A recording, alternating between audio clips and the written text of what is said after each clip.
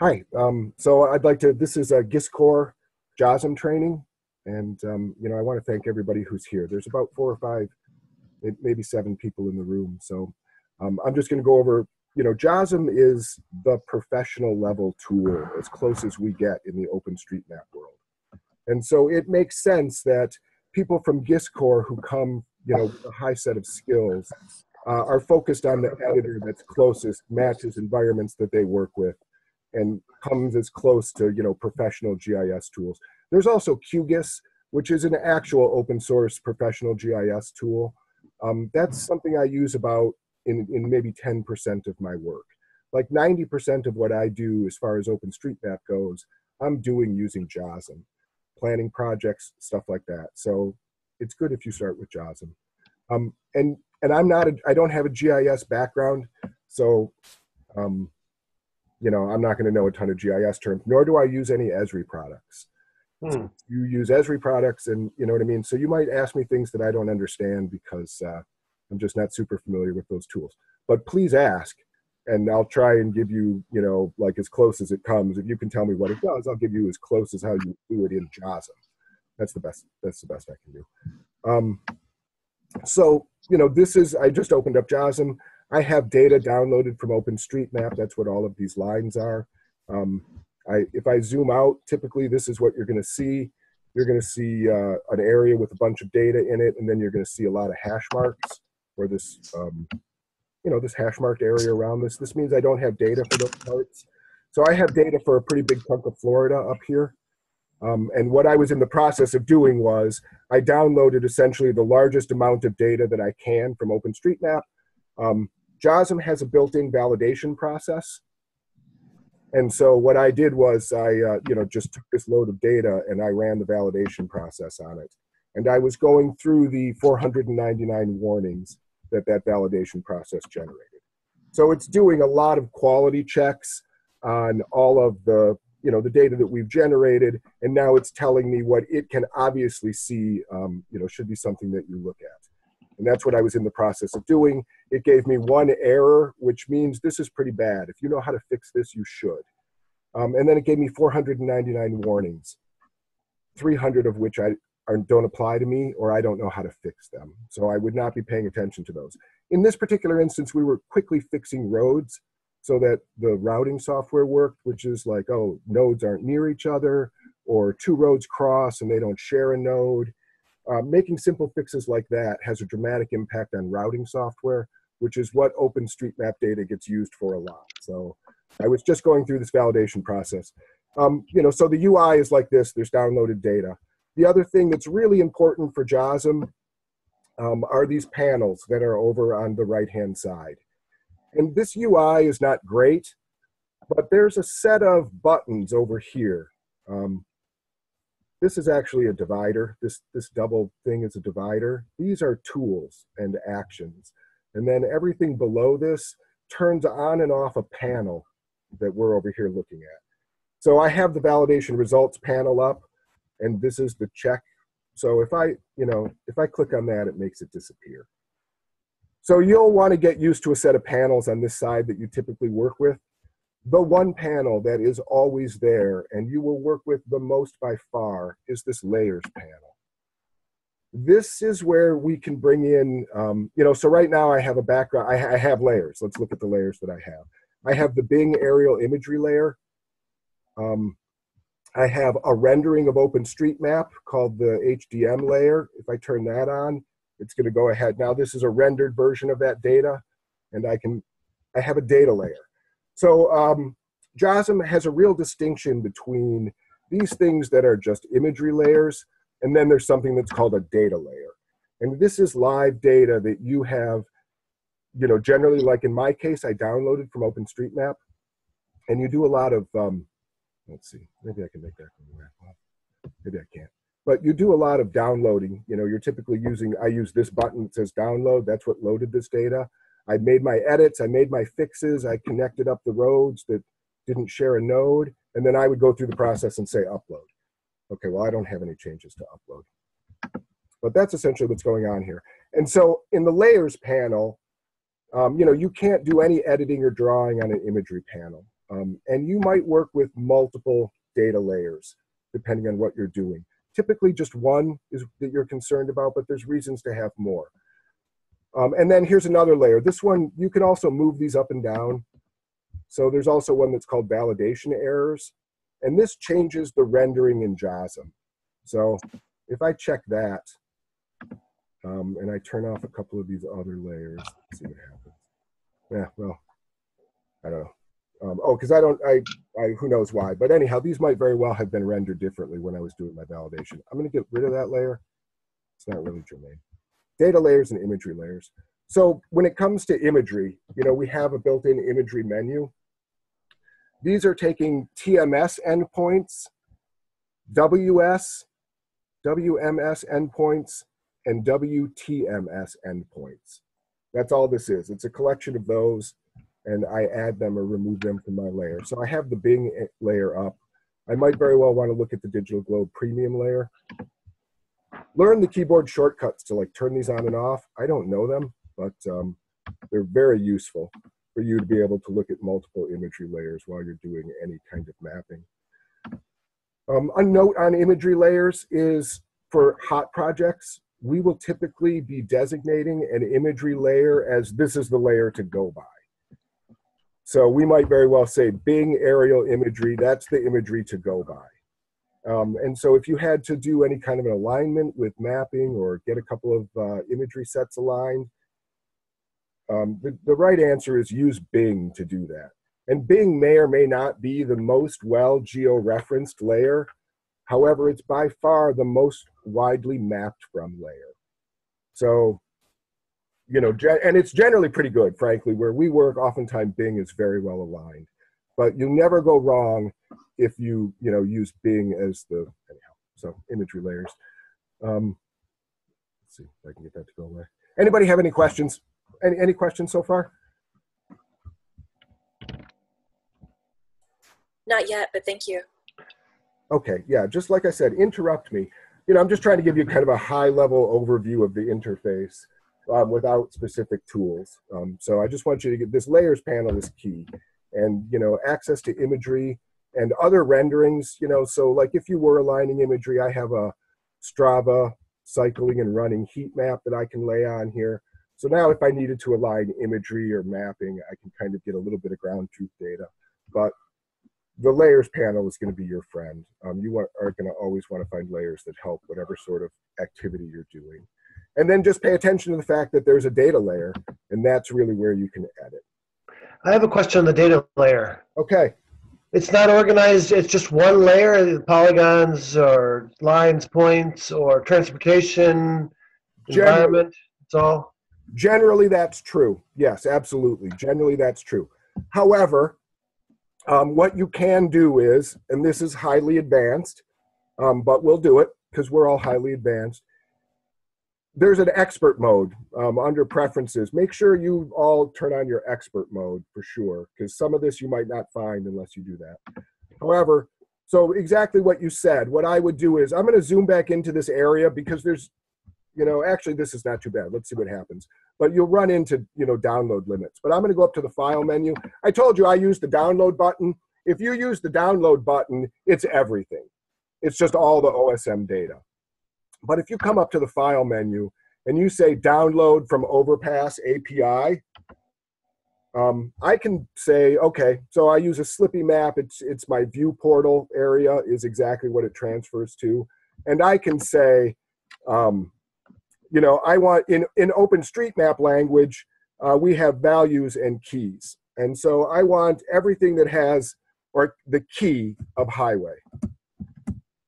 And I'm going to say equals, and I just want any value for that highway key. So I'm just going to use the star. And I say build the query. This is, whatever. It's going to find every node, way, and relation that's a highway. And you'll have to learn, like OpenStreetMap, you would learn what this syntax is. Highway is the one, right? Highway equals whatever. And then building equals whatever. And then 10,000 others. But that's the data model for OpenStreetMap is organic. I know that highways are going to get me highways. And I say download.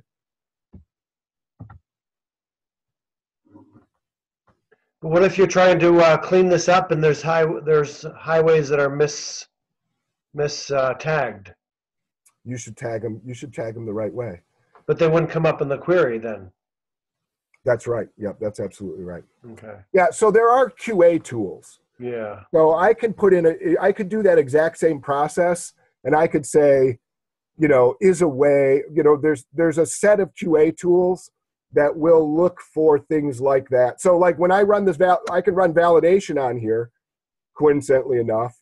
When I download all of the data, when I just use the download button and I ran that validation process, it will identify any ways that are untagged and give you a warning.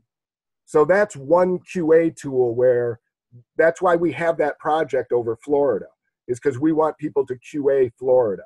And one of the checks is that you have ways with no tag.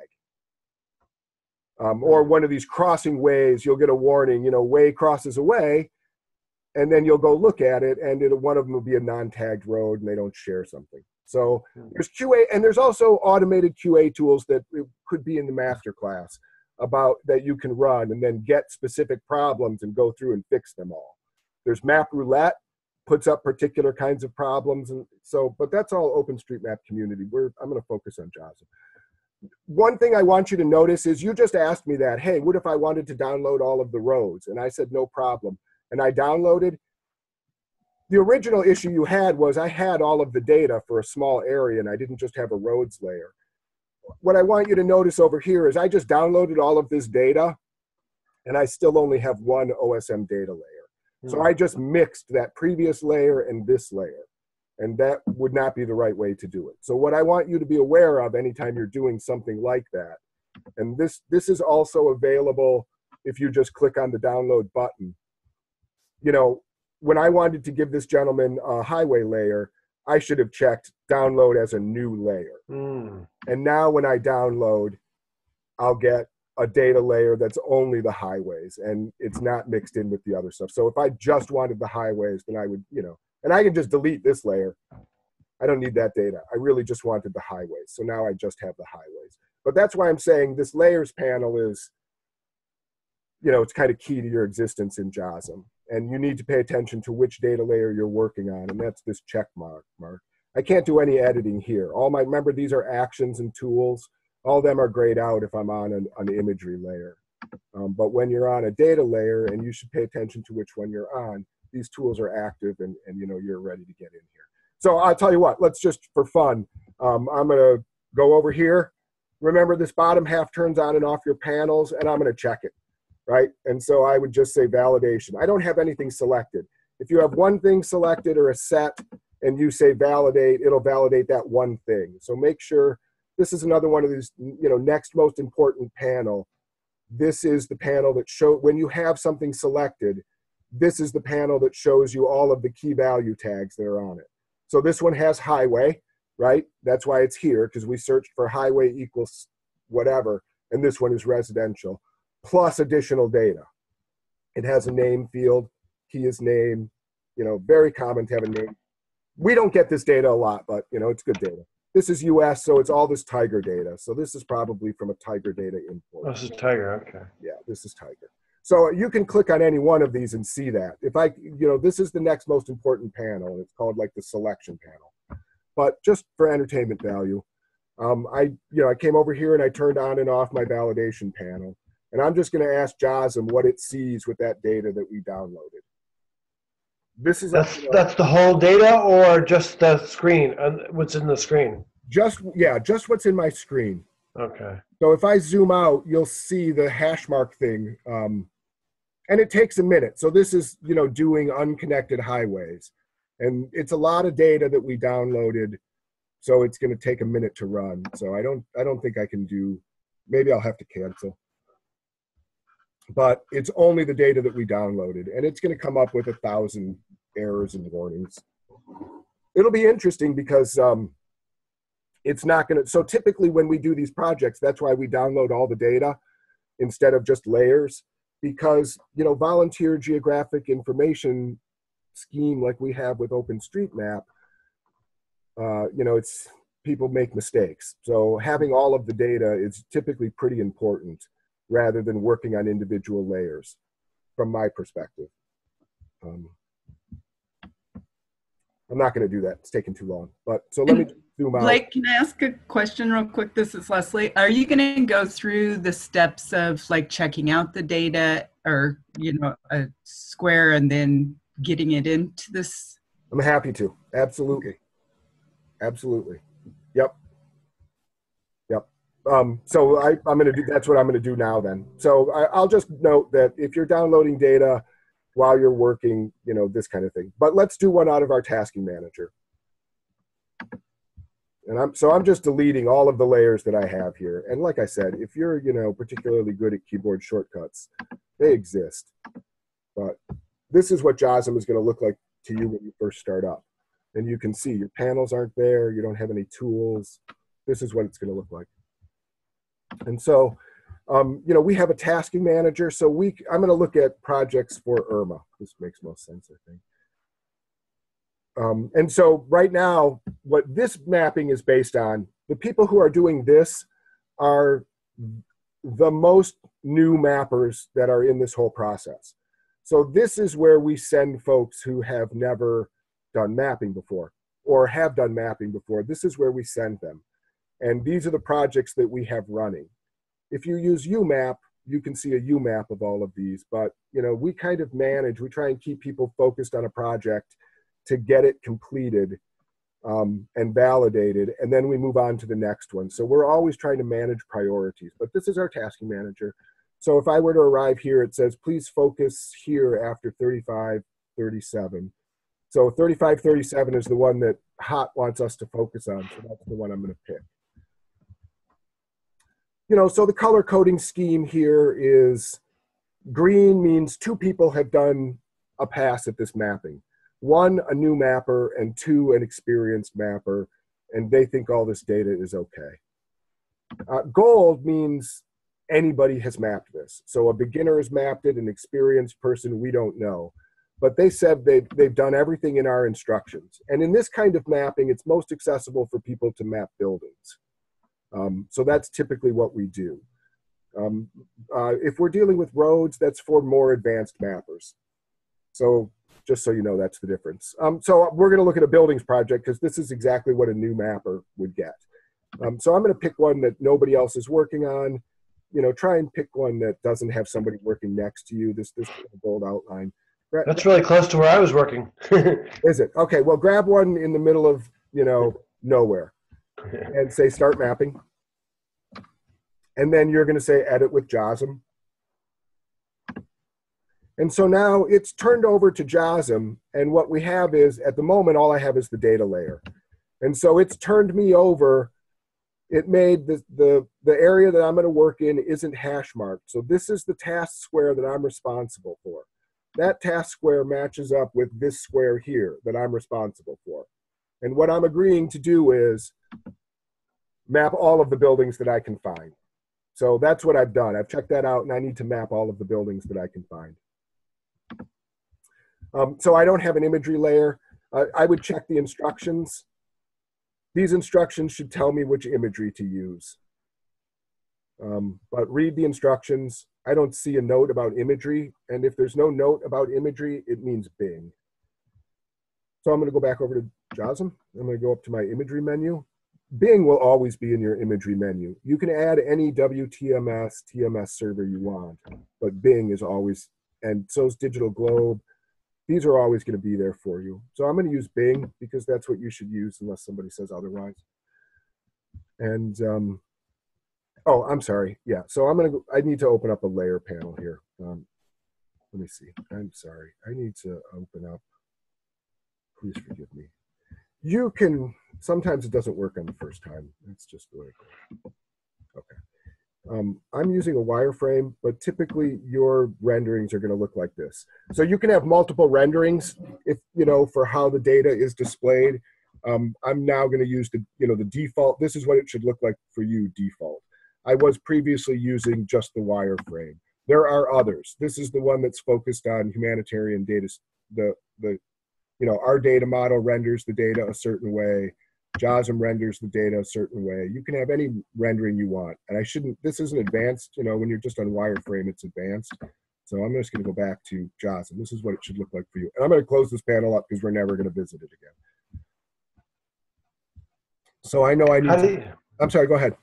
How do you open that panel? Where on the left? Which one on the left? On the left, it's this one that looks like an artist's palette. Yep, okay. If you can't identify the icon, click on the double arrows where it gives you the list with the name. Okay. Honest to gosh, I don't know what, I wouldn't recognize the icon. So I tend to click the double arrows so I can see a list of the names. So one of the things so I need to map buildings. A comment that I'll make is this task square is way too big. You know what I mean? So if I look at the area that I'm responsible for mapping buildings, this is hours worth of mapping. Yeah. And that's not cool. That means that this project is not created right. The task squares are too big. But we're going to use it for now. But what I would do if I were mapping, I'll tell you, I would stop. I would delete these two layers, and this is too big. And I would stop. And I would go back to the tasking manager. And I have an instruction that says, use the split link if a task square is too big. That's what I need to do. That one's too big. Some of the tasks I saw didn't allow you, like this one. Yes. Doesn't allow you to split. Right. And so that means that this project is just not super well created. Okay. So you don't have the option to split it then? I don't. I can do it twice. Somebody's already done it twice. These are already smaller task squares than these giant things out here. So somebody's already taken one that was that big and split it 2 times, quartered it twice. So yeah. But that's what I would do. So I can't do that. So I'm diving back in. So I'm saying edit with JOSM, and it flips, downloads my data. Since this is all I can do, then this is what we're going to do. But just know, gosh, go away. But just know that it means that the project is not well created. Hey there, Blake. Can I ask a question real quick? Please. So if we run into a situation like this where we're new and we don't want to have something this complicated to start out with, I noticed that there were 3 tasks for Florida. I know that they said that they wanted you to start on this one first before going to one of the others, but if you're new and you want to start on something a little less, beefy as this, can you go to one of the other areas and feel like that's okay? Absolutely. Okay. Absolutely. Yeah, please map where you're comfortable. And I mean, I will point out, I have purposely picked the worst one. I knew this was going to be terrible. Not project wise, but task square wise. So like, even if you just look at a regular, this is a diversion, I'm sorry, but I will just point out that if you're new, like even just picking a task square that's not in downtown, like this thing is giant, but there's probably nothing in it. We're not going to learn anything. So I'm going to say stop mapping because I didn't complete my task square. So I'm just going to say stop.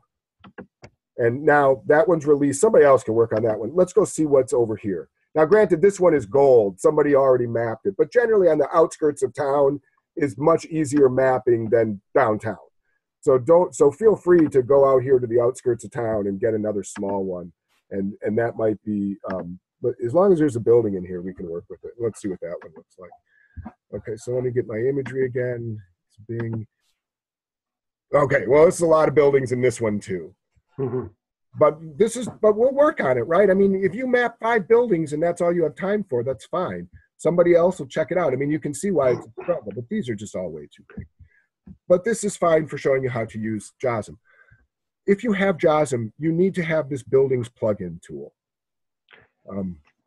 I had a hard time using that. It seemed to only make things square. Yeah. Couldn't get all the different. Right. But I'll show you. Okay. So yeah, but it also does some nice things. So we'll go over how to install this if you need help installing it. But the short version, there's no short version. You should go to Edit Preferences, Plugins, and install this. But I'm just going to demonstrate it now. And we can either do that when we're all done. I'll go through with you and make sure you have it, or at sometime in the very near future. So yeah, typically, to map a building, you just click along the long side and give it a footprint like that. Mm-hmm. For these kinds of buildings, that would be okay. That's not wrong. Ideally, I would be, I mean, you know, you're not going to, you shouldn't capture architectural detail. Please, you know what I mean? Let's try and stick with the building footprint and leave the architecture. So we're not worried about because I've been worrying about all the little, at least you should. Yes, I mean, it's up to you, right? This is okay. Better. I'm going to show you how to make it better. So I just drew my rectangle over the whole square footage of the building. And your favorite friend is, in these instances, is the X key. Tap that X key, and that's for cutting. So I can cut this here. I added a node to cut that building, and I can just drag this piece in. And now this is much better. This, you know, now we're starting to get a little bit better as far as the footprints go. So the easiest way to make complicated shapes is to use this X tool. I mean, if you want to get, like I said, if you want to worry about the architectural detail, you know, you can get it exactly like it is. And you just add the points where you want to push or pull a wall by double clicking with this X tool, and then push or pull it in. So you do recommend using this tool for this type of these? Because I started on this tool, and then I saw I couldn't really get the real forms. Yeah, all your building mapping, use the building tool for, with one exception. Notice something else that's happening here. This is another nice feature of the building tool. I can, you know, if I get the building tool, I can, you know, draw whatever I want. However, I'm using the S key. I use a lot of keyboard shortcuts. You know what? That reminds me. I don't know if I have it here. Okay, well, I'll try and call out my keyboard shortcuts since I don't have something that'll shadow them for me. But I use the S key a lot. That gives me the selection tool. I'm just going to delete this. But if you click on another object and then you get your building tool, or then you use the building tool, it will automatically restrict them to being, you know, uniformly at the same orientation at the very least. Now, granted, these curved, so it's only going to work for a couple. But it's a nice feature, like up here where I need to do 50 in a row, keeping, you know, these can go pretty fast. Whoops. I'm sorry, I don't have a mouse. Try and use a mouse. Can you just copy and paste? I mean, you can copy and paste. If you feel like it's copy and paste, yes, you can copy and paste. That's no problem. In mapping like this, you could copy and paste and it would work out just fine. In a lot of mapping, it's nowhere near this uniform. And so by the time you're copying and pasting, you have to resize too. It turns out not to be worth it. You know, I can map this building, you know, almost faster than I can copy and paste it. I mean, maybe not. Where it pastes, it'll paste at the pointing of your mouse. That'll center it there. So, I mean, you know, so this one is a little bit different too. I can't really do flips, but control and with the selection tool, which is the S key, these are the tools. And you're just not going to see me click up here. I can click up here. This is the selection tool.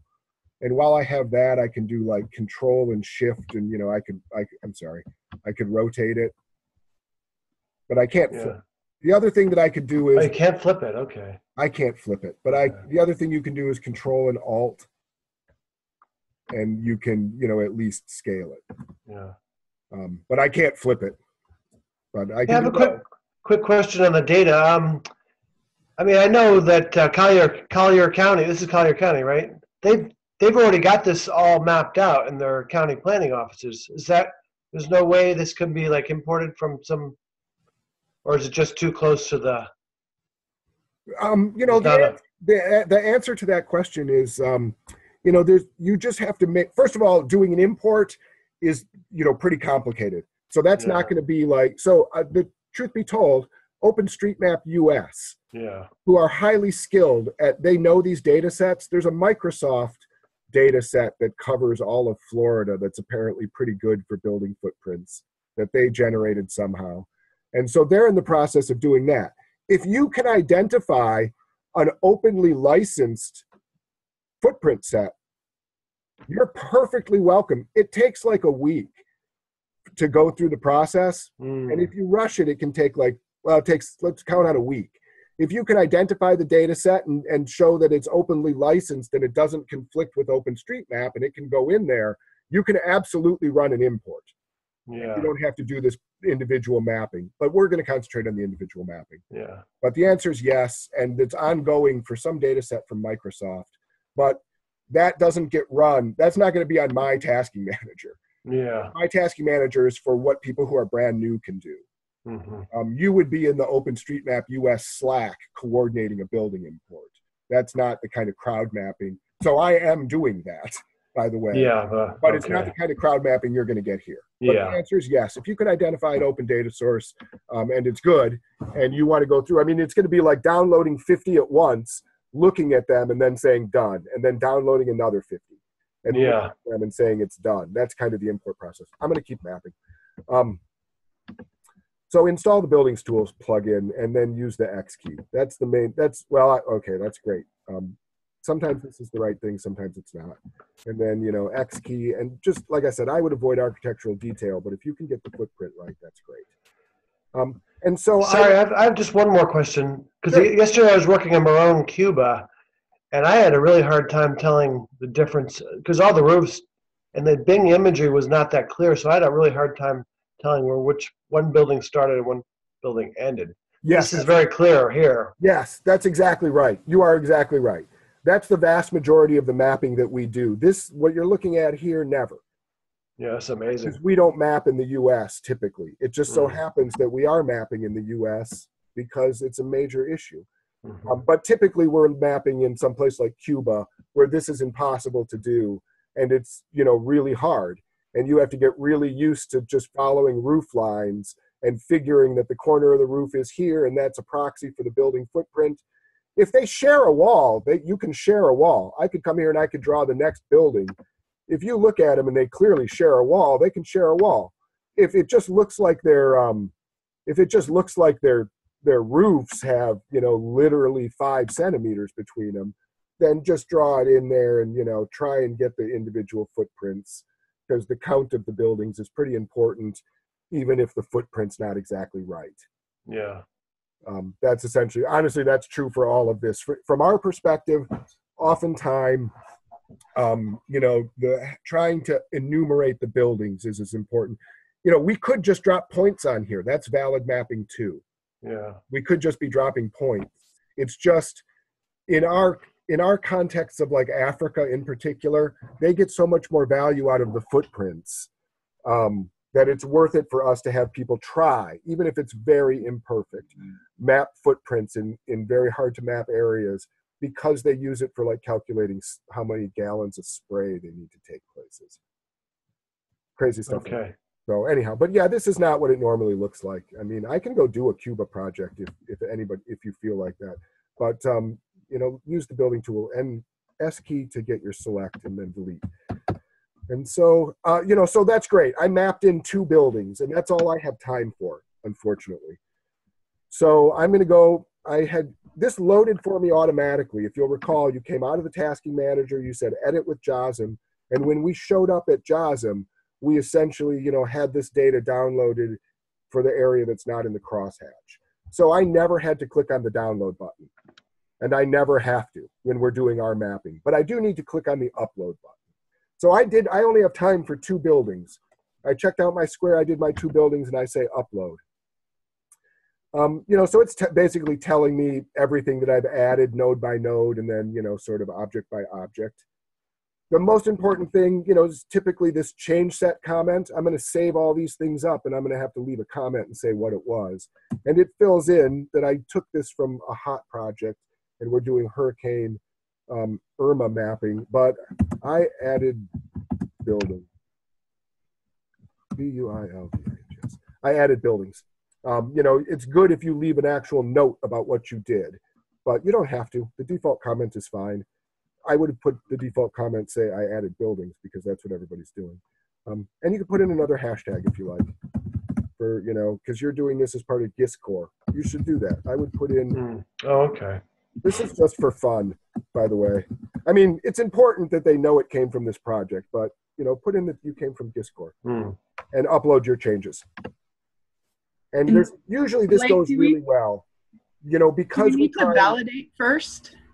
well, I'll tell you, it validated everything that I mapped as part of the upload process. So if you did something bad, it would give you an error, not let you upload? Yeah, here, I'll do something bad.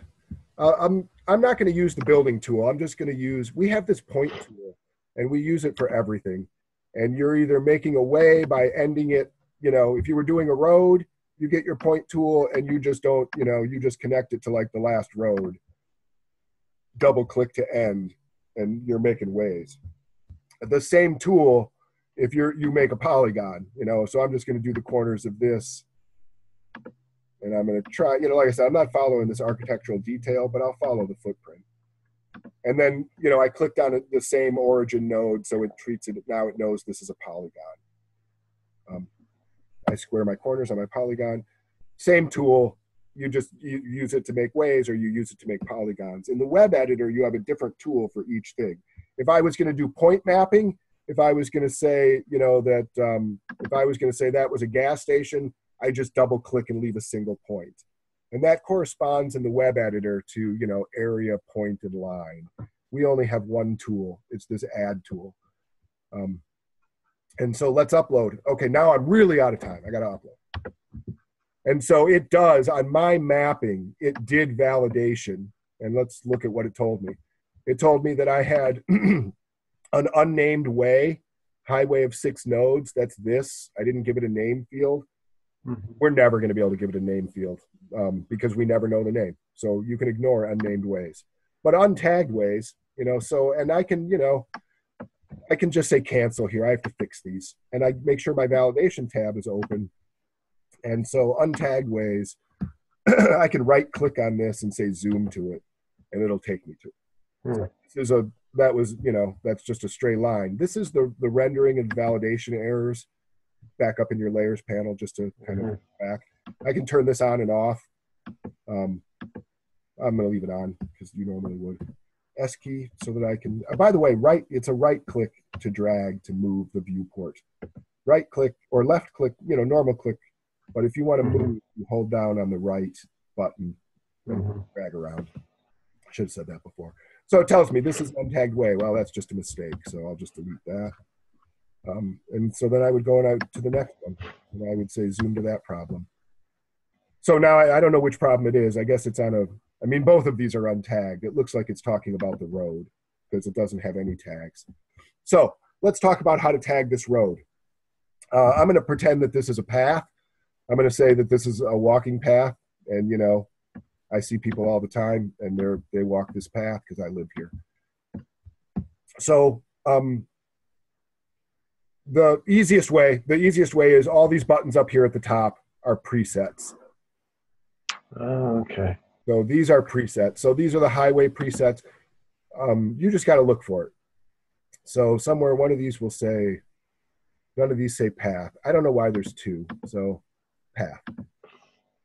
Oh, path can't be applied since the selection is unsuitable. Okay, well, I have the right thing selected. So let me make sure I have that selected. And let's see here. And what did I do?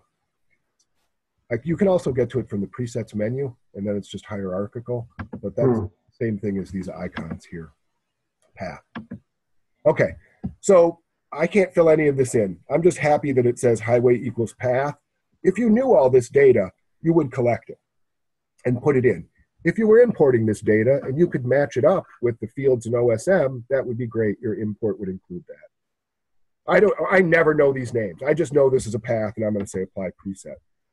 And so why couldn't you edit any of those fields? Because I don't know any of the information. But how does the software know that? Because the software knows, so the key value of highway, or the key probably of highway, indicates that it knows, you know, if you have highway, you typically have, you know, it would be nice to have all this other metadata. Yeah. You know, it's smart that it knows like what it would be nice to have. We just never have it.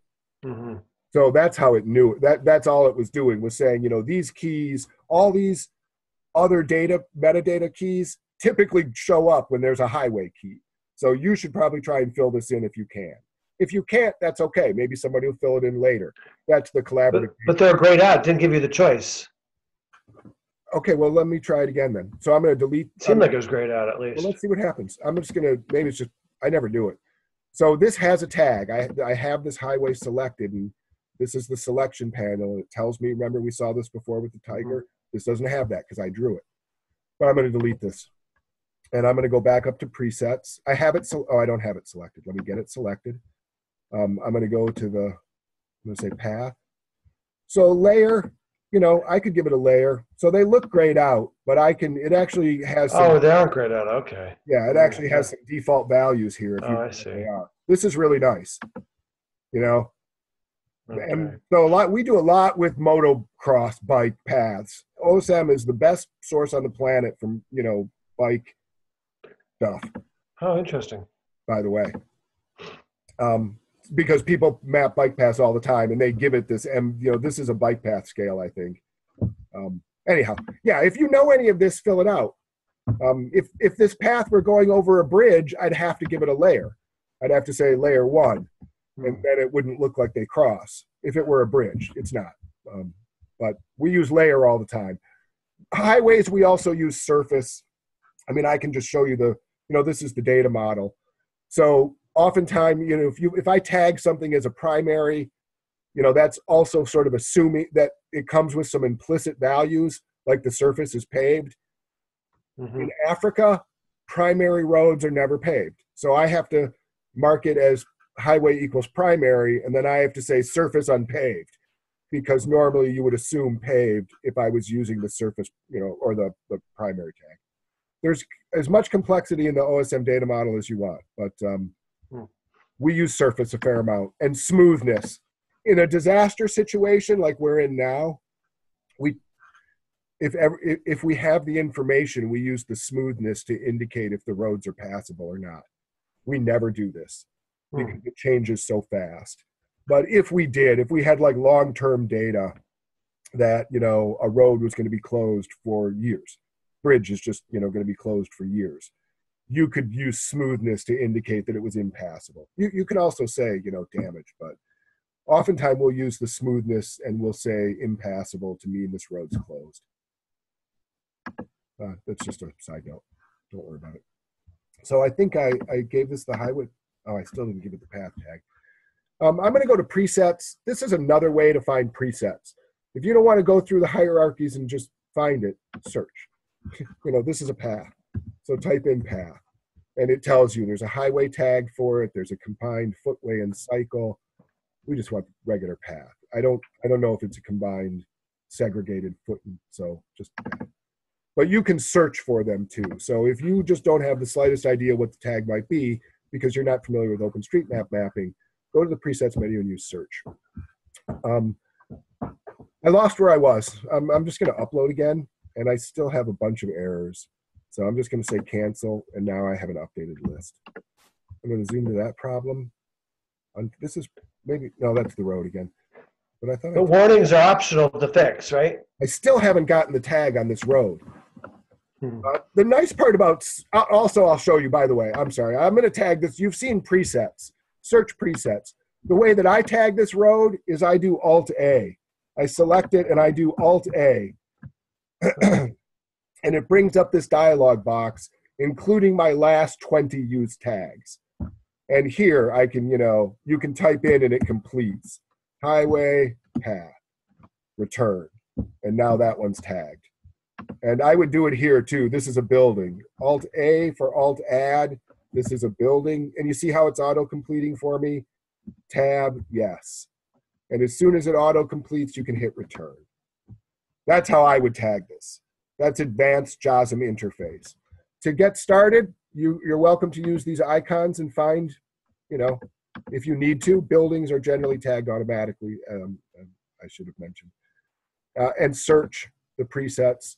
But typically get used to, you know, clicking on something, seeing what tags it has, and doing Alt-A to either add the exact last tag you add, you know, tag things the same in a series, and you just Alt-A return, and it's just done.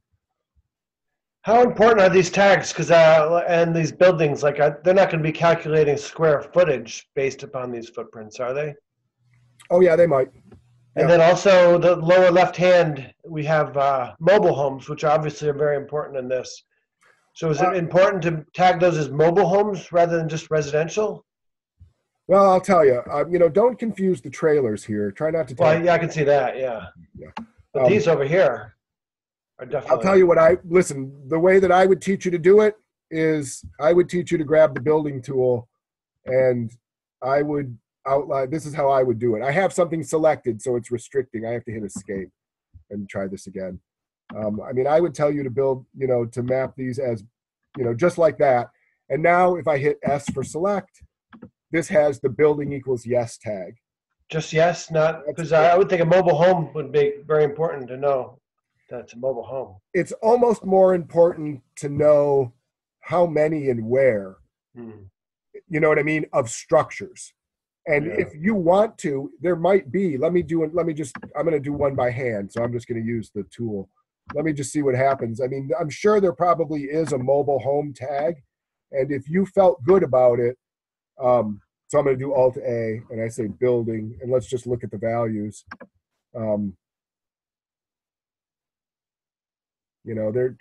There might be a mobile home.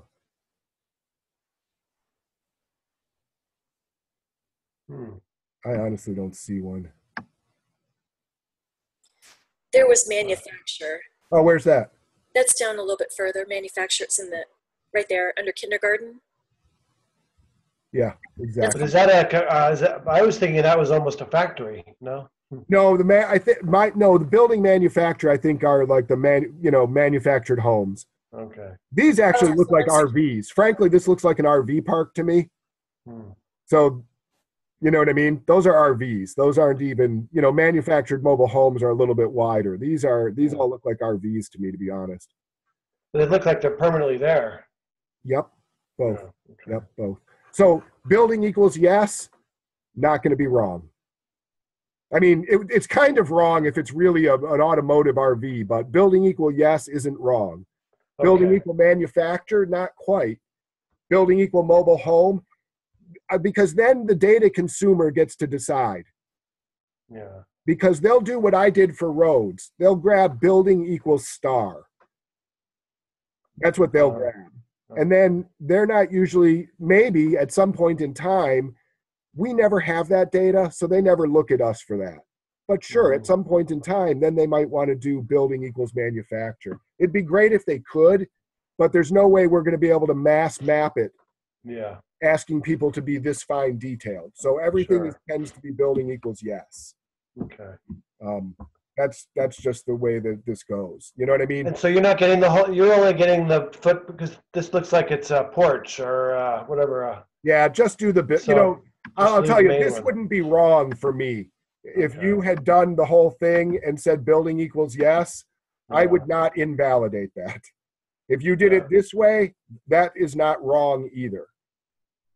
You need to balance, I don't want you to do it fast because good is better than quantity. Yeah. But you need to make a decision about, this is a copy paste thing. I could probably, but you need to make a decision about, we're trying to get them done in a timely fashion. Yeah. For data that's not available any other way. And you'd be surprised, like a lot of our partners, like World Bank, wants this data. The U.S. is a special case. Cuba, let's take Cuba for an example. No NGO can get this data for Cuba, except from OpenStreetMap. Yeah. So it's a weird case mapping in the U.S. because the U.S. there's still people who need this data, even in the U.S. where you can point to 3 data sets. They don't know where it is. They don't know how to find it. It's not in something that they know how to use. They're not GISCorps. And it's a lot of people. So that's why if you could do an import, that's, force multiplier. There's an import going on for that exact reason. If you have a set of skills that are well beyond mapping mobile homes, then those are important. But this is what we ask the crowd to do. And this is where everybody starts. no matter Yeah. what your other set are. We all do regular mapping like this until we have a handle on it. And then we start bringing our other skills in. So anyhow, that's not wrong. I don't feel like I've covered the UI very much. You know, like I said, just to review, tools are up in this top half. The building tool is the key one that we typically use. You know, this is the add tool, and I often use A for add, S for select, and you can see it's changing the icons here. You know, the selection tool is to grab stuff. So it gave me a warning. It said, hey, you just moved something with 20 nodes. That doesn't sound right. So I say undo move and show me next time I make that same mistake. But we can talk a little bit about, you know, what's going on here. I'm going to keep the selection tool. So I have the highway selected. That's because I clicked on the way and I got the way selected. And so I have the keys and the values. I have the metadata for this way. If I clicked on an individual node, there's no keys or values on that individual node. It's on the way. But if I wanted to move this whole way and I accidentally just grabbed one node, then I'm just going to move that one node. So make sure if you're moving something in mass or you're building, you're not accidentally just grabbing one of these. These little pluses, I don't know that this scales on my screen here. But the little pluses between the nodes, this I will add you a node. And if you look at the cursor icon, it changes. Now it's a plus and I'm selecting stuff. And now it's a plus. So I would add a node there if I grabbed it. A node wasn't there. So that's some basic mapping. But if you're doing building mapping, this isn't applying to you. If you're doing building mapping, you're doing this, right? I mean, honestly, I would map both of these, I guess. You're doing that, and then you're just moving on to the next one and you're mapping the next building. And these are easy to do because they're pretty wide out. And just give it your best shot. Spend as much time getting the footprint right as you want. If it's L-shaped or U-shaped or V-shaped, map it as that shape. This even isn't wrong, even in an L shape. And like I said, my favorite way of doing that is then getting the X key to cut, and I would double click and I would pull that out if that were an L-shaped building. But that's typically how I do it.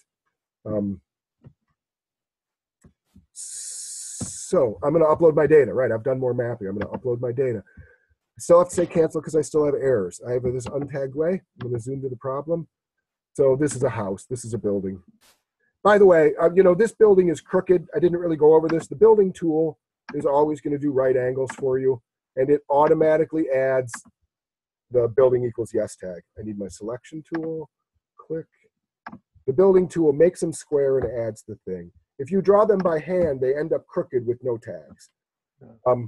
Fixing them, there's a Q key that's for, I don't know, a word that I've been using that. Makes it square. So that you'll see a lot of unsquare buildings, especially with people who aren't using JOSM. And then Alt-A, because this is a building, and that's how I add my tags, and I just double-click OK, and I fix that. So I can come back here. Now, a question that came up was, if I run validation from here, this is going to validate everything that got downloaded, including everybody else's data too. But when I do the upload process, it's only validating stuff that I've mapped. That's the difference between using the validation panel and just uploading. This is actually configurable, what gets tested on upload versus what gets tested on the check over here. No tags. So I have I'm going to say cancel, and I'm going to come over here. There weren't a lot of other errors in the existing mapping with my problems. This was a point that I put down that I'm going to alt-add because this is building equals yes. I just mapped it as a point. That's not the instructed way to do it, but it's not wrong. So I'm just going to add the right tag to it. Unnamed ways we can't do anything about. So that's it, upload. I say continue. And I'm going to say, I'm going to add my hashtag, GISCorps, just because it's fun. It'll be there next time. And I'm going to say upload. And I just contributed to that hot project. And if I were all done, I would just delete my, I would delete my layers. If I'd finished, if I'd mapped all 1,000 buildings 2 hours from now, I would close all that up and I would come back to my tasking manager. And now I'm either going to say stop mapping. That's if you You didn't fill the whole square. You didn't get all the buildings mapped. You would just say stop mapping. If you feel like you mapped according to the instructions, that you mapped every building in that square, you would mark it as done. And you know, but we didn't do that. There's no chance. So I'm just going to say stop mapping. Another person will check this out. They'll see my mapping and they'll keep going. And that's the process. And then I check out another one. I told you when you first started, try and pick task squares that aren't right next to somebody who's mapping. But if you're mapping, feel free to check out the next task square up from you or over. Feel free to do your mapping in a group. Don't use the random task button. Pick yours in a group, because then you'll learn. You'll become an expert in that little micro area. And everyone next to it will be easier, and you'll start to see, you know, oh, okay. You'll get real familiar with it. Don't use the random button. We should take that away. Okay.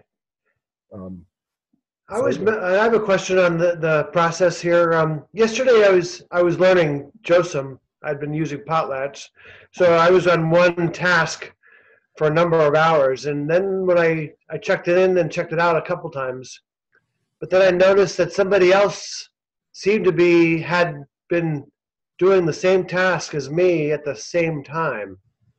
And I did notice buildings that I had done, and then I noticed buildings that I hadn't done. So how does that work I mean, it seemed like, I don't know if that's an error or but I think we were both checked out at the same time. That never happens. I just don't. I think we have this. Two people can't check out a task at the same time. I think we have. I think so. Yeah, I think we have that part down. But you know, OpenStreetMap. So like maybe somebody was doing I mean, maybe not. You saw the data. I didn't. But maybe somebody's doing an import at the same time, and you guys were both, because anybody can work on it in OpenStreetMap. It's not. I did time out. I noticed I did time out, and then all of a sudden I had. Oh yeah. If you timed out, then you would have continued working on it while somebody else checked it out. I think that's what happened. Oh yeah, that's 2-hour tasks are a nightmare. They're more wrong. They shouldn't be possible to be created. A task square should take you 10 to 15 minutes. But some of those squares are impossible to do in 10 or 15 minutes, like we're seeing right here. Yes, exactly. Yeah. And that's because the person who created the project is not as experienced of a project creator as some other people who make projects are. Okay. That's what that's a function of. But it seemed to, when I checked back in, it seemed to have loaded my stuff and his or her stuff.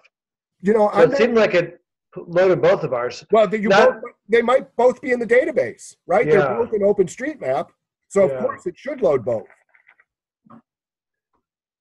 But there wasn't too much overlap. There were 3 buildings that were done twice. That's all I saw. Yeah, it happens once in a while. Yeah. It's not a big deal.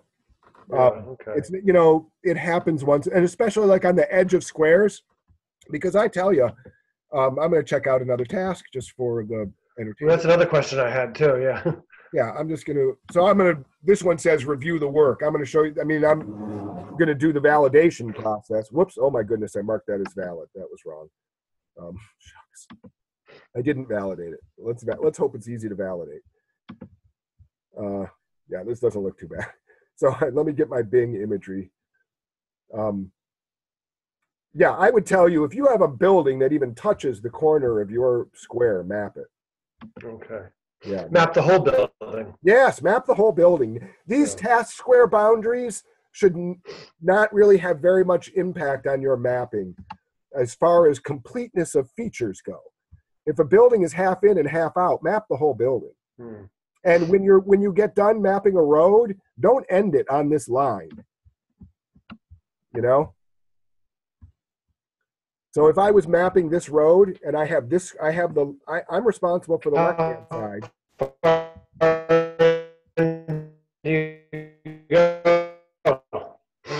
It seems like my internet connection is telling me that we're done. Can you guys still hear me?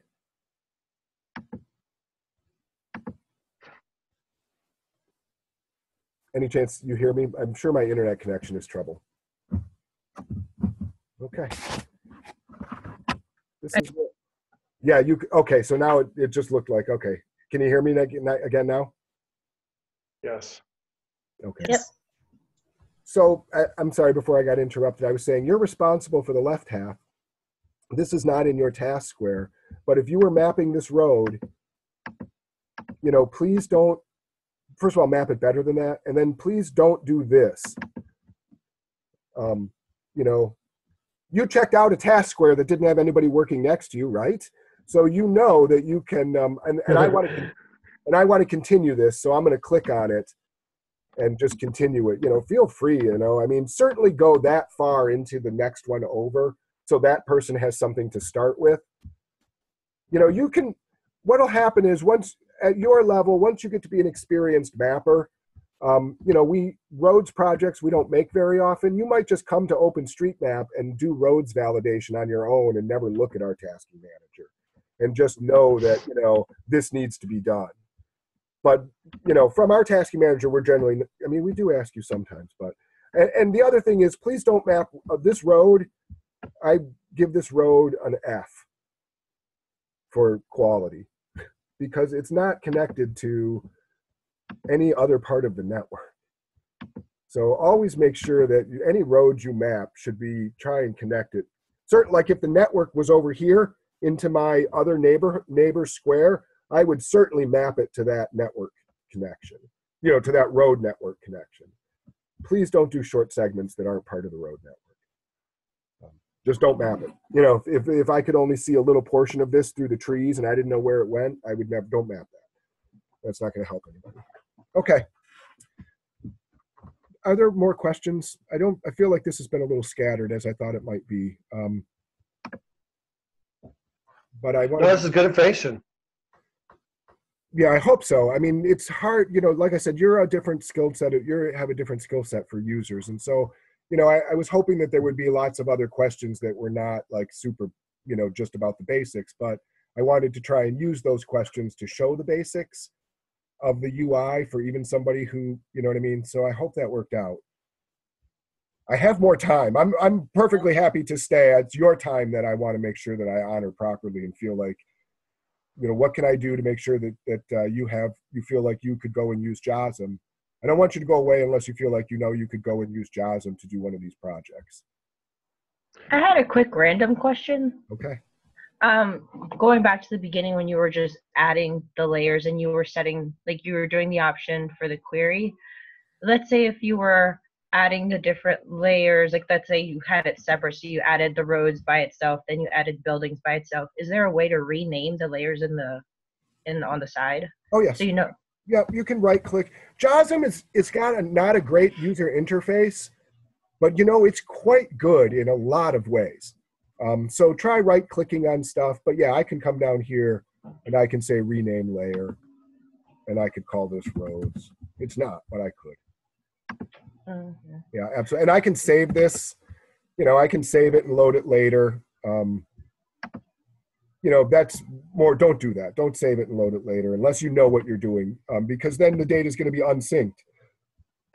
And I can sync the data. If we're in the middle of mapping and it's taking 2 hours, you can come up here and you can say, update data. And this will then find any, okay, so first of all, it tells me something. So it did its validation and I have to say cancel and I have to go give this I have a warning, untagged way, 15 nodes, zoom to problem, Alt A. This is highway equals track.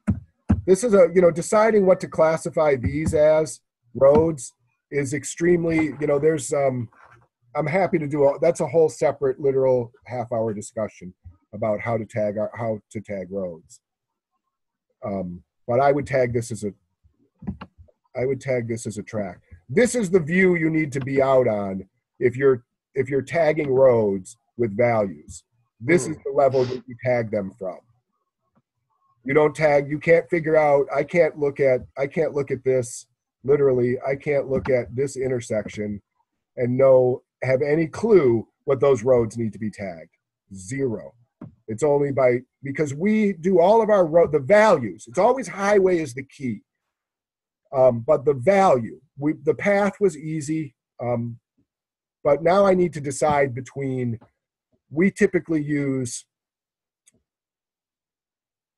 well, what's down here? What's here? It's public land or? This is track. So that's already labeled as track. I didn't really look at it, but that's also what I labeled this. So that matched. What comes out, what's this? Residential? Okay. I mean, that's not residential road. That's not residential road. But you can only tell, we make these decisions based on functionality, but this is not a residential road. Residential roads, oh shucks. Residential roads would only be, for access to residential houses. This is a connecting road of some sort. In my world, this is called highway unclassified. That's a classification. And unclassified, and I'm going to change it. I don't even care. I'm going to change it. This is unclassified. It's not a residential road. Actually, I'm not going to change it because I'm not a local U.S. mapper. If I were mapping in Africa, I would change this to, or Cuba. If I were mapping in Cuba, I would change this to unclassified. So we try and look at the function. The reason that in my world, in Cuba, the reason this is labeled track is because it's only an ag road. It doesn't matter. I don't care if it's paved. If it only services ag, it's a track. Okay. That's the definition of a track, is it services ag. It could be 4 lanes. And if is there something in there that way you could at least tag it's paved? Yes, you'd add surface equals paved. Oh, surface, equals okay. 4. Okay. And then tag it a track. That would be the way to do that, because we use a functional definition. And so the function of that road is access to ag. And that's it. So it's a track. And we have an imperfect value for it called track. Other parts of the world use track differently, and there's grades to track. 2 track, there are grades to track, but we never, you could say track type equals 2, and that means there's 2 ruts. But that's way too advanced. You get my idea. So the reason this road, honestly, so this road here in my world in Cuba, this road could be tertiary. I would map it unclassified and it wouldn't be wrong, because unclassified means connecting population centers.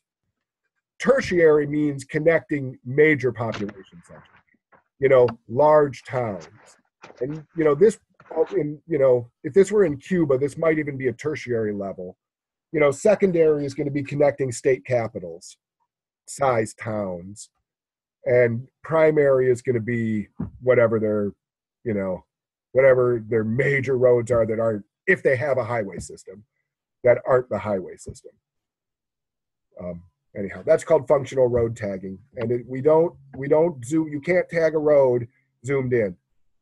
This time I can give it, really, like if I marked it path, it doesn't even need unpaved, but there's very little tagging you can do from zoomed in. You need to look at zoom out and see what that road does. This just services houses. I'd give that residential. This is, unclassified. This just, these are just track. They're only servicing ag or whatever. But that's this functional, this is all, if that's probably a berm anyway, but if it were a path, it would all, be track, because it just doesn't connect anything. And that's this functional mapping that we do, because in most places of the world, there's hard to map it to something we're familiar with in the West. So deciding the value on a road is hard. And there's a guide, right? So we have a guide. And the best guide that you can possibly use is in the OSM Wiki, which is an extremely valuable resource for you. The OSM Wiki, this is your go-to place for anything. So type in highway, because you use the highway tag. And this will give you, all of the keys and the values and why. Right? I'm not totally making it up, but there's a lot, and this will tell you subtle differences, why it's one way, why it's another. It's not like this is undocumented. It's just not what I would ask a new mapper to do. GISCorps people, it's a different story, but that's why I would never ask you to do this. And so the very best reference for mapping as far as hot projects go is this thing that we call Highway Tag Africa. And Highway Tag Africa takes that existing highway road system you saw there and modifies it for contexts that are not a Western context. This is primarily developed for Africa. However, it works in any resource-challenged area. If you're doing VGI type mapping or community type mapping, if the local community, knows what they want to tag them, that what they say goes. But so you can see tertiary, major transportation routes connecting towns and larger villages. Passed with four-wheel vehicles, bicycles, foot, animal.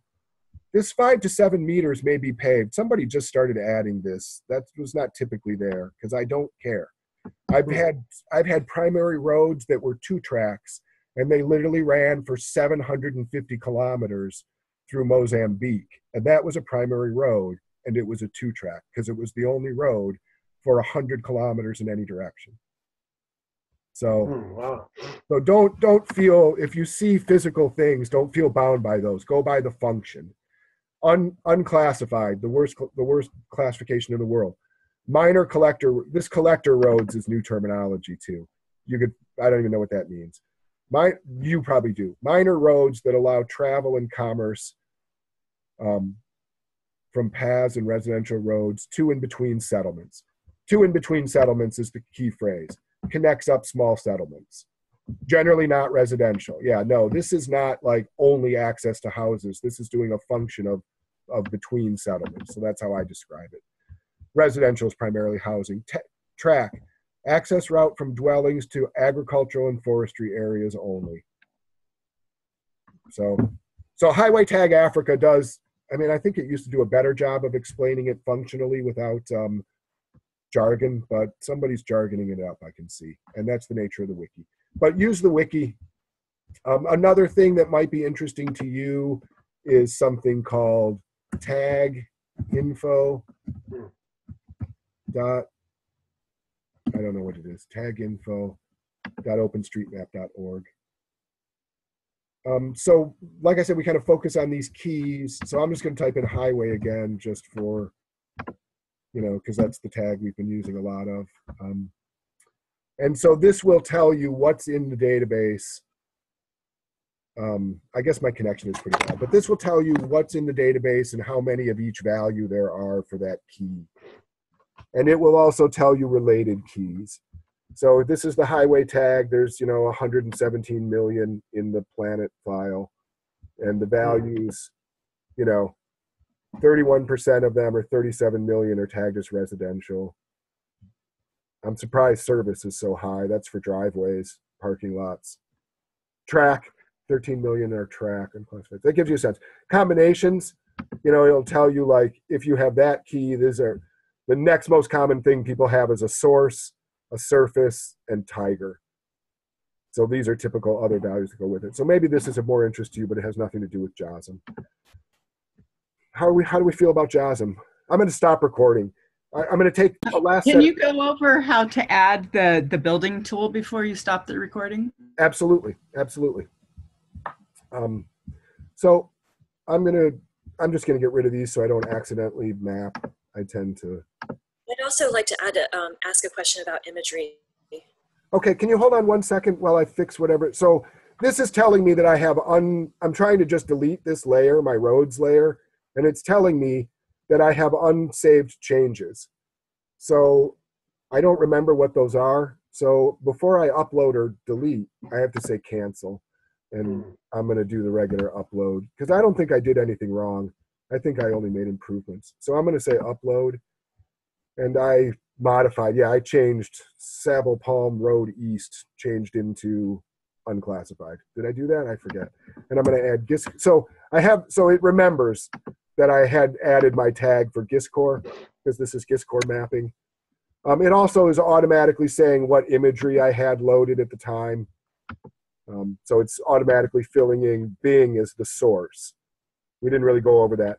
You can add new tags. So you can see also with this save, it's going to say that the creator. So that's the software you used, and I used the English locale, and the source is Bing. So there's other tags being added automatically in the background that you might not be aware of.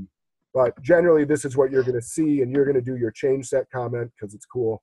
And, you know, the imagery will usually be right. I'm going to say upload changes. And now I could delete this data layer because I'm going to move on to something else. But let's keep it and answer the imagery question. That particular tile that you were working in had a lot of cloud cover, and you said before that Bing was the go-to imagery.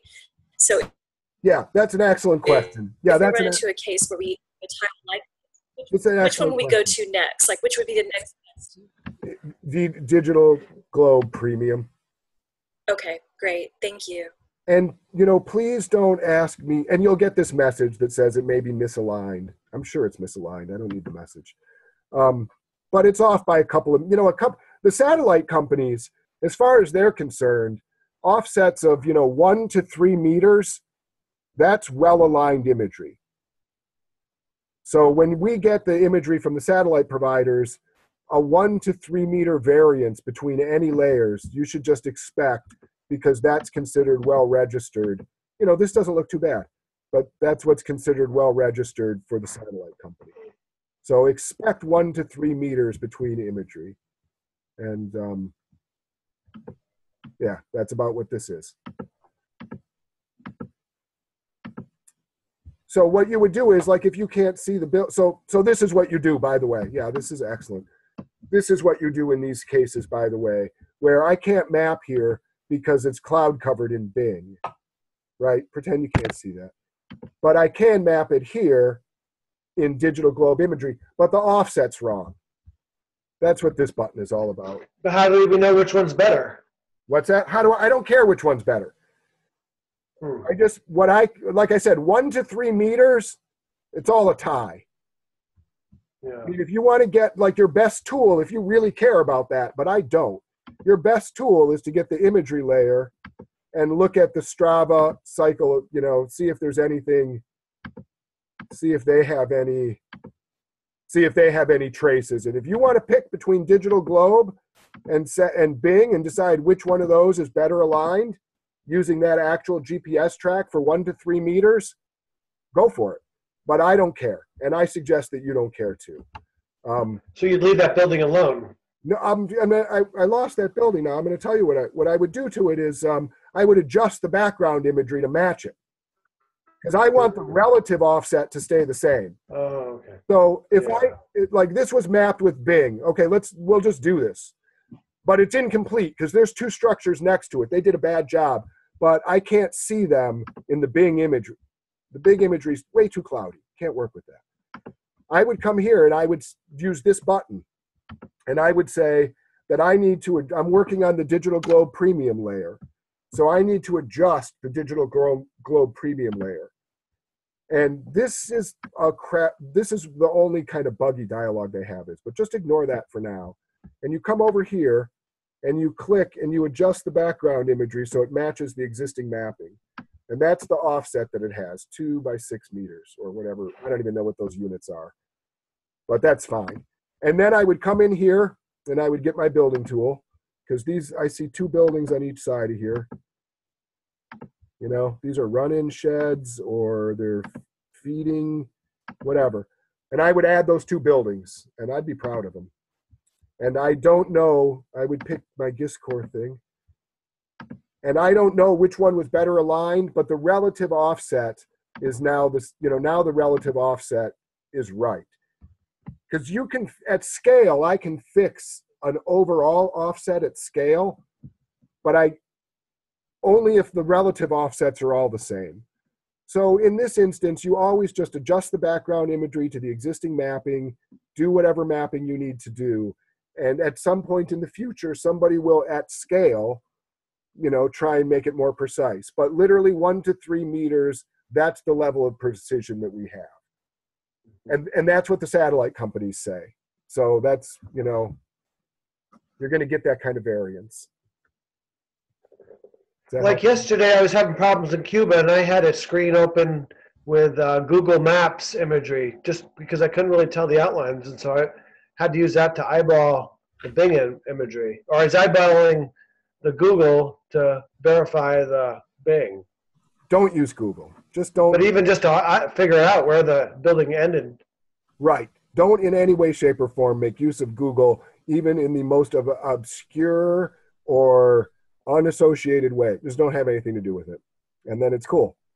Why is that? Because I wasn't able to see where that building was, and then I looked at the Google screen and I could see it. If you can't get it, so there we have Digital Globe Premium, we have Digital Globe Standard. Yeah, I went through them all. Yeah, right. So, and then Mapbox. Mm-hmm. And then let's see here. I haven't updated my imagery, but Esri's in here somewhere, right? Esri World Imagery. Wow, Esri World. That's really good. Yeah, crap. Anyhow, if you can't get it figured out between these, then you just can't get it figured out. Yeah. And you can't look at Google. You can't get a clue from Google. Why is that? Because of their licensing.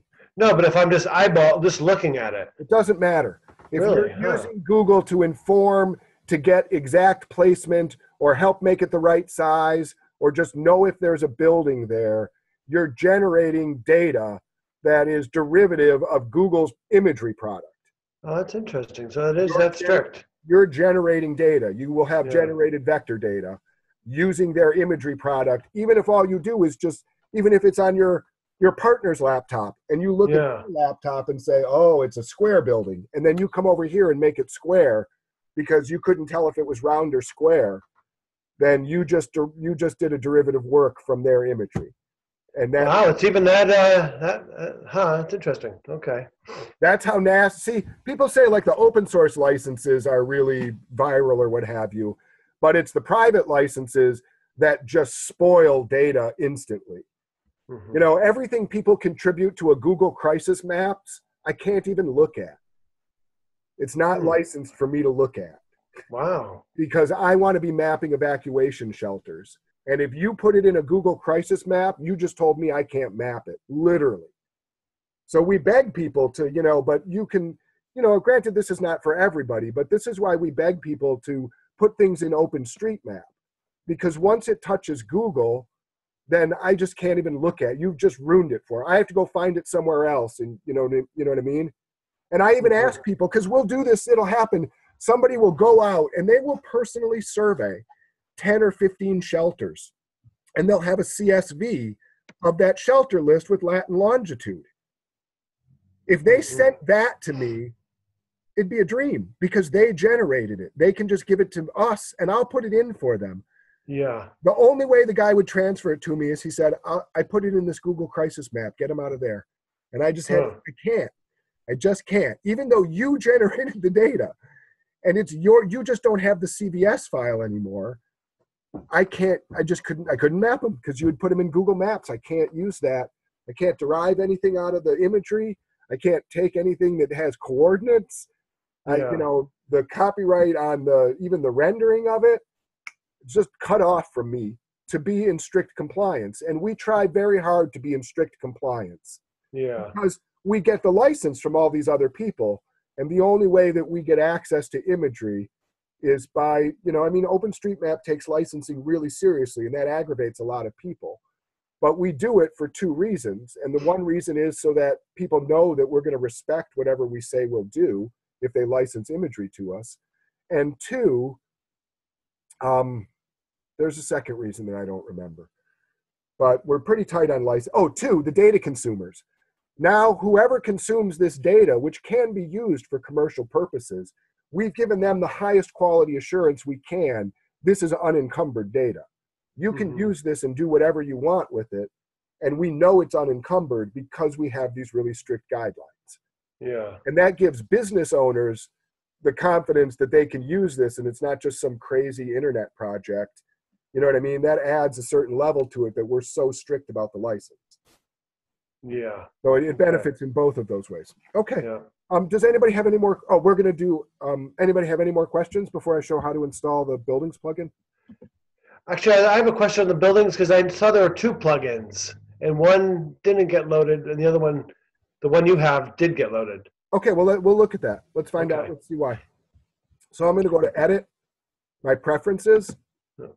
And remember, I think you're going to always want to make sure you have expert mode checked on because it hides and It hides options if you're not an expert. So I might tell you about something and you can't find it, and it's because you don't have expert mode turned on.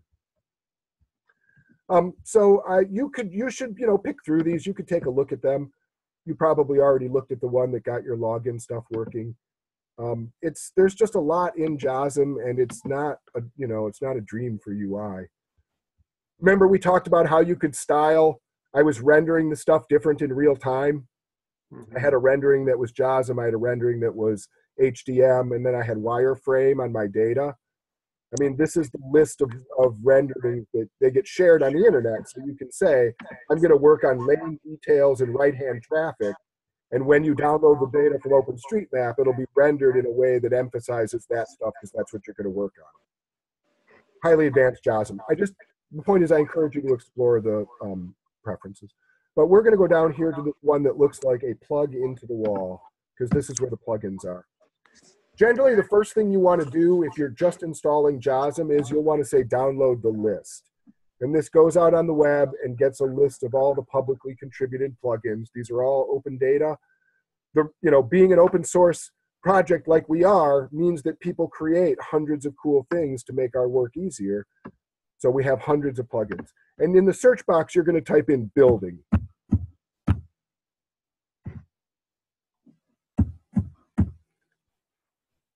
And there's, I don't know, I got a bunch of matches, I guess. But the one that we're concerned with is this one called Buildings Tools. And don't worry about the version. And just put a check mark next to it. Mine already has one because it was installed. But make sure that has a check mark next to it. And then the install button is really the update plugins button. So you would click on up. If you hadn't installed it before, this installs it. So you put the check mark there, and now you're going to say update plugins. And now I tried to install that building generalization too, but it wouldn't install. Oh yeah, let's see what happens. I don't recommend using this tool. Okay. No, hold on. I take that back. I don't recommend that I use this tool. I don't know what it does. The buildings tool is the one that we need to draw those buildings good and fast. If you want to download a different plugin that sounds interesting to you, and it like 90-degree stuff matters to you because that's for some reason that's what, go ahead and install it. And so I check the box and I say update plugins, and it says JOSM version 10.358 Yeah, I think that's what is required. And so it will let you download it or skip the download. And my recommendation is you skip the download and you upgrade your JOSM. That's what I would do. So I would say skip download, and then I would just upgrade my JOSM. So it tells me it failed. That's the error you got? I think so. I got something like that. But after you do that for the buildings process, so you said update plugins, and then this is not good UI. Because I don't think I can click. Oh, I can click on OK. I don't know why it says it's downloading the buildings generalization plugin. I thought I can't. Oh, yeah, I'm telling you, it's not perfect. Skip download. Oh, cancel. JOSM. It's quite good, frankly. I'm a little embarrassed for it. It's usually a little better than this. But that's how you would have installed the plugin had everything gone right. I would suggest you just install buildings_tools and leave buildings generalization out of it, especially since I don't know what it does. So I'm